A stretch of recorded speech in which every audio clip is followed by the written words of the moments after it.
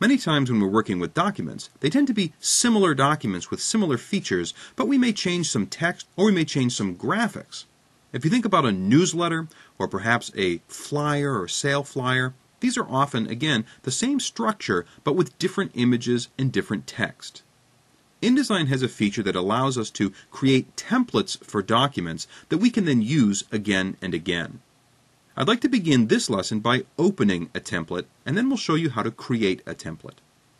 Browse to the Chapter 3 folder in your Lessons folder, and you'll see a document there called Chapter 3 saleflyer.indt, and INDT means InDesign template. When we open this template, it will create a new InDesign document that is untitled. That means that we'll have to perform a save as when we're finished making changes to the document. Let's open the template document now. You'll notice that you'll get a message about missing links. You can ignore this now. We'll talk about that in the next lesson. You'll see that this document looks kind of strange. First of all, it seems to have some empty areas. Let's zoom in the lower right-hand corner to see better. Select the Zoom tool and then click and drag to zoom in. When you release the mouse button, your view will zoom in on the area you selected. You can also simply click with the Zoom tool, and that will zoom in where you click. Click here between the discount coupon and the logo to see what I mean. InDesign will also automatically center where you click the zoom. To zoom out, you can hold down the Alt key on a Windows computer or the Option key on a Macintosh, and then click. When I hold down the modifier key, my magnifying glass has a minus sign in it. Click and you zoom out. Alright, let's take a closer look at what we've got. You'll see that there are two coupons. However, the coupons don't have real words in them. They've got what we call placeholder text. Placeholder text is an InDesign feature that allows us to fill a text frame with copy when we don't really know what's going to go there. In practice, we'll replace this with the actual coupon description. You also see a box with a big X in the middle of it. That is an unfilled graphics frame. In another lesson, we'll see how we can fill that frame with a graphic. For now, I just want you to see that this document is indeed a template, and that we will need to make some changes to it. You'll also notice that it has a default name, in my case, Untitled 16.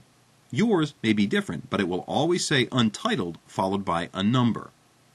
After you make changes to your template, then you would save the document with a new name.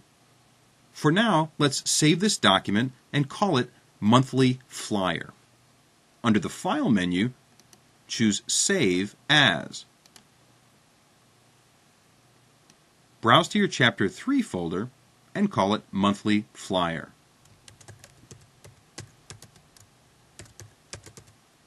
When you're done typing, click Save.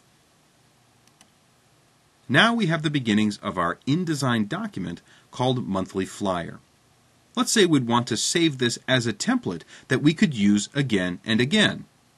To create an InDesign template, simply open an InDesign document and then choose Save As again from the File menu.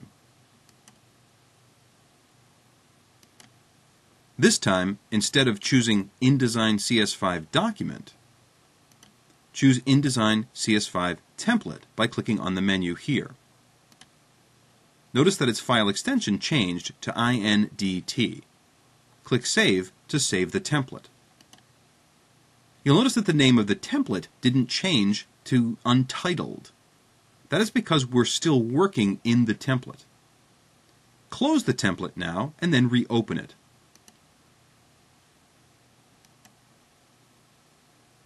You'll see monthlyflyer.indt. Double-click it. Don't worry about this. We'll be fixing this in the next lesson. And now we're back to where we started, but the name of the document is Untitled again. If you'd like to open a template that you've already saved, then you need to use the File menu.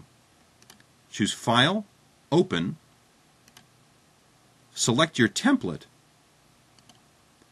and then choose Open Original. If you select Open Normal, which is the default behavior, then InDesign will open the template as an untitled document. If you choose Open Original, it will open the template itself. Make your choice and click Open.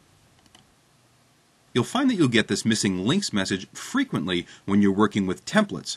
Many times we use graphics as placeholders in our templates and we'll be changing them anyway as we update the document. Once again, you can click OK to close this dialog. Now you'll see that we have the monthly flyer.indt open, and we can make changes to it, and then we can save the template. When we say save and not save as, it will save any changes that we make to the template. It's now safe to close our template and the untitled document that we just created.